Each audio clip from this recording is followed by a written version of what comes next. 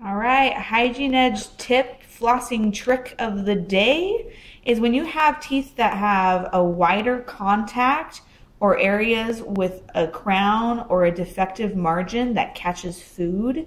The best trick I know to help get rid of the cumbersome food and snacky snacks in between your teeth is to take a piece of floss, wrap it around. You're going to tie a knot in the floss. Depending on how large your area is will depend on how large you want your knot.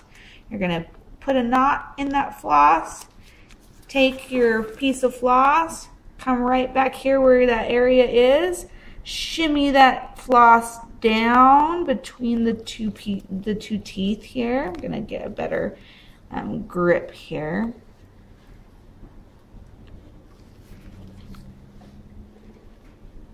My favorite floss to use is Glide, and this is not Glide. But once you're in the contact area, you're going to go all the way down to the bottom of the sulcus, the junctional epithelium, and you're going to pull that knot through.